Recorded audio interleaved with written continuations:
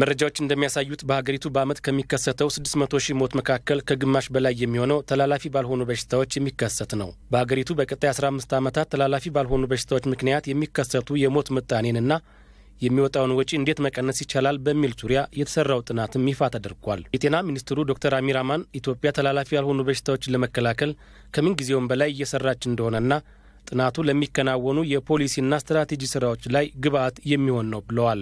ተላላፊ ያልሆኑ በሽታዎች ላይ ትኩረት ያደረገ ፖሊሲ አለ፣ ስትራቴጂዎችም አሉ።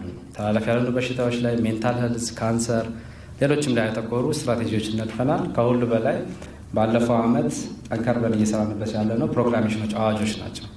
ተባቆ ጋር በተገናኘ የወጣን አዋጅ አሁን መስመር እየያዘ ነው። በአብዛኛው ቦታዎች ሲጋራ ማጨስ ለሚጨስባቸው የፐብሊክ ኤሪያዎች መቀነስ ችለናል። ከአልኮል ኮንሰፕሽን ጋር የተገናኙ ሂደቶችም እየሰራን ነው። አሁንም ቢሆን ግን እነዚህ ላይ ትኩረት አድርገን መስራት ይኖርብናል። የዓለም የጤና ድርጅት WHO በኢትዮጵያ ተወካይ አግሪ ከጁክ በበኩላቸው ኢትዮጵያ ተላላፊ ያልሆኑ በሽታዎችን ለመከላከል የሰጠችውን ትኩረት የሚደነቅ ነው ብለውታል። This event really is an exciting moment.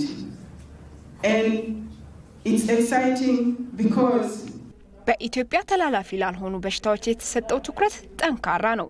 ይህም በተለያዩ ዘርፎች የተላለፉ ውሳኔዎች ማሳያዎች ናቸው።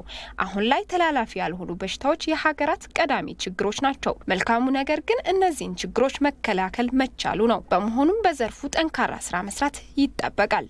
የቅርብ ጊዜ ጥናቶች እንደሚያሳዩት ደግሞ ከ5 ኢትዮጵያውያን መካከል አንዱ ተላላፊ ባልሆኑ በሽታዎች ተጠቂ ሆኗል። የዓለም የጤና ድርጅት መረጃ እንደሚያሳየው ከ2011 እስከ 2030 በመካከለኛ ገቢ ያላቸው ሀገራት ተላላፊ ላልሆኑ በሽታዎች $21 ትሪሊዮን ወጪ እንደሚያደርጉ ይጠበቃል።